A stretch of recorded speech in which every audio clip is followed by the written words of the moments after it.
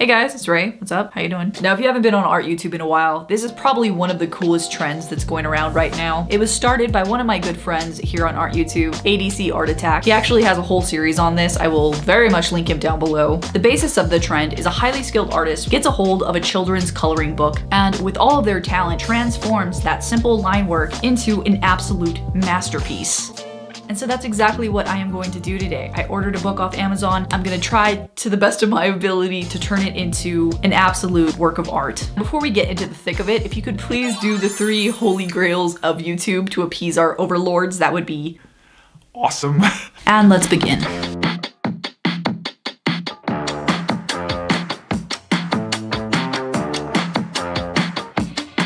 Don't force me out of bed in your society. Don't push me down the road you've been down. Don't try to fix my head, it's just your anxiety. Don't hush me now, cause I just wanna shout. I realize this is very much not in season right now. I mean, not even close, but that's not the important thing. The important thing is that it's made for kids. If you look closely, all the drawings look very, very simple. Very simple line work, nothing too crazy to it. And with all of this extra space, all of these really simplistic lines, from an artist's perspective, it's basically free real estate. So let's check out our options. Before we get into it, I have this very strong urge to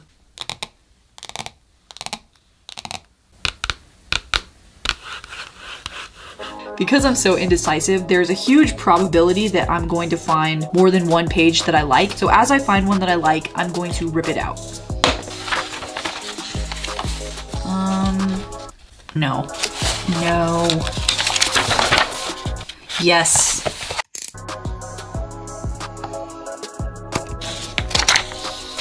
Yes. This one is really cute, but the problem is that I don't know what a ghost looks like, so I have nothing to reference. Unfortunately, next page. Ooh, this one would be awesome.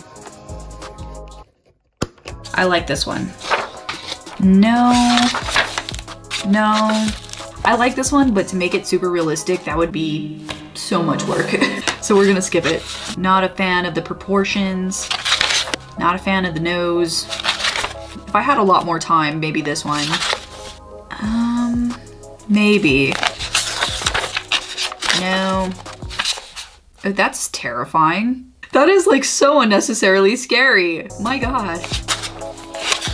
Nah, wow, we're already at the end. Okay. I honestly thought I was gonna have like way more options, but no. Surprisingly, it's a tie between these two right here. On one hand, we can do like a badass skeleton with like a spooky background, maybe add in some fog or something like that. And on the other hand, we have this owl where basically I would test my realism skills and completely change the proportions on this animal while keeping a simple background. So as far as which one I think will be a better makeover, I'm just gonna have to go with my gut and say this one. All right, so the second step into making this a masterpiece. The second step is that I need to transfer this image onto art paper because quite frankly, I'm actually very disappointed with how flimsy this paper is. There's 2 reasons why I have to transfer this to art paper. The first one is the obvious, that it's super flimsy, and the second that I put watercolor, paint, colored pencil, whatever I choose to draw with, it's just gonna rip right through it. It's gonna bleed. It might rip very easily. And in the scenario, if that does happen, this leads me to the second reason why it's a problem. And that's if I mess up on the drawing, there's no comebacks. This one sheet of paper is the only one that I have. And if I mess that up, TS, you know?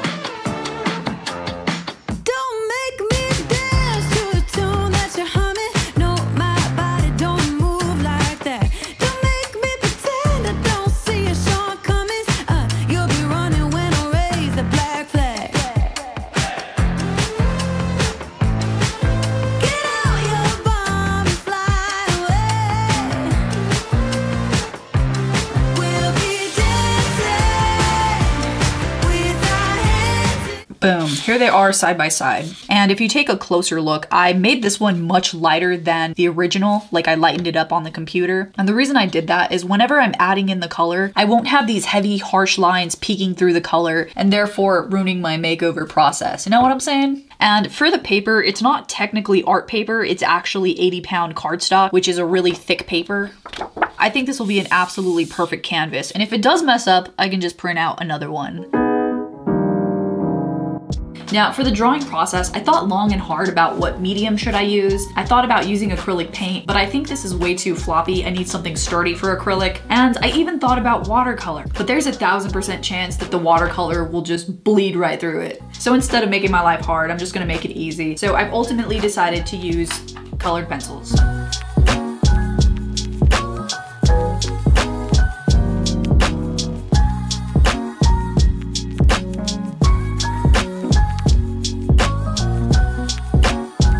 Okay, I know I'm like 45 seconds in, but I'm gonna have to reprint it much lighter because the colored pencil, you can see right through it.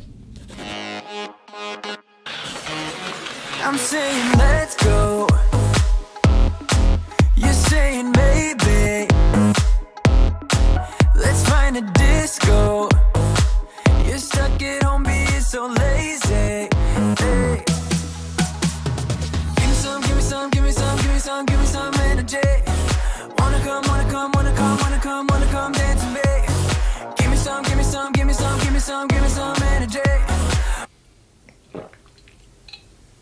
For the t-shirt, this area right here, I feel like it's very wah. So I'm gonna redo it, add in some flow, make it like a nice little button up, and we'll see how it looks in comparison from there. Give me some, give me some, give me some energy.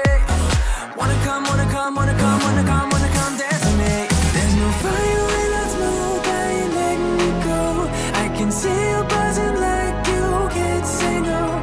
There's no fire when I smoke, I ain't letting you go. Come move your body. Jacket went well. Now I'm gonna move on to the hands, and I gotta say that I'm actually feeling the vibe of the hands. It's a little bit Freddy Krueger, it's a little bit Lady Gaga, Born This Way, Little Monster era. So for the hands, I'm gonna try to match that energy, but I'm gonna make it a little bit more spookier and try to make it look a little bit more menacing and realistic.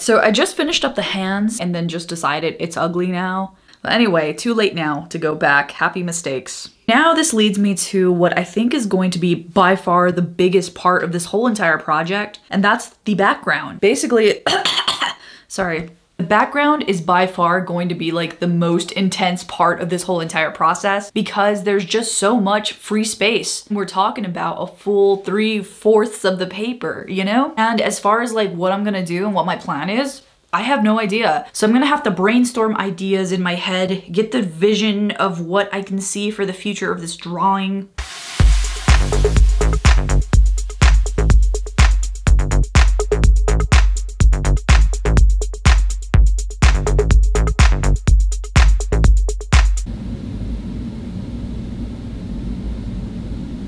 So I just finished up with the concepts for the background, and I apologize for what you're about to see because they are absolutely utter chaos. There are 3 different ideas that I am going off, and they're all generally kind of the same, just a little bit different. First of all, I'm gonna get rid of that sun and turn it into a moon because it just makes more sense logistically. Once I'm done converting the sun into a moon, I'm then gonna move on to these bushes. I like the idea of the bushes. I like how they fill in space and add a little bit of foliage. So I'm gonna keep the foliage there, but instead of bushes, I'm gonna make really long, creepy, menacing looking trees. And then instead of just having a plain ground like this, I'm gonna turn it into a graveyard. As you can see by this wonderful, hyper-realistic drawing of a tombstone. And for the color palette, I decided to go with these colors right here. A lot of work ahead of me. Let's do this thing.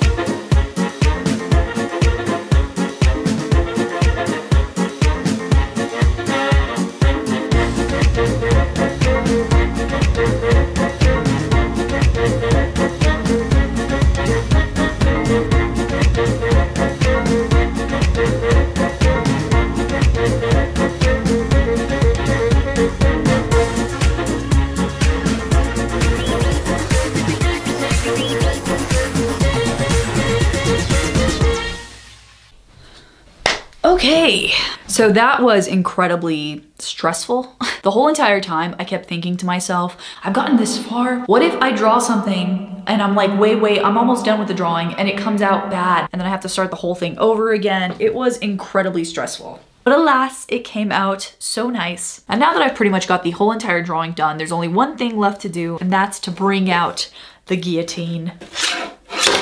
I love this thing so much. It makes me feel like a 3rd grade teacher. Keep losing sleep while driving in the backseat. What's left of me? Drowning in what feels just like an ocean. Negativity is getting closer. Hard to keep the heat when it gets colder. You know, sometimes and here's the final results from this to this.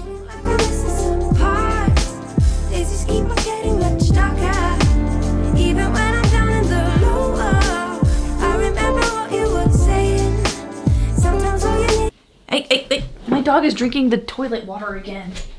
Oh, I can do that scene from Princess Diaries where they're like, she's the princess of Genovia. Anyway, I am very happy with the results. I think it came out pretty good. You know, I think I did a pretty decent job. As always, thank you so much again for watching. I truly appreciate it. Usually around summertime, my channel slows down a lot and I don't really get promoted as usual. So I just want to say that it truly means a lot that you're here watching, even in my slow times, you know? So I really hope you guys enjoyed this video, and if you haven't subscribed, please do that, and I will see you guys next video. Bye.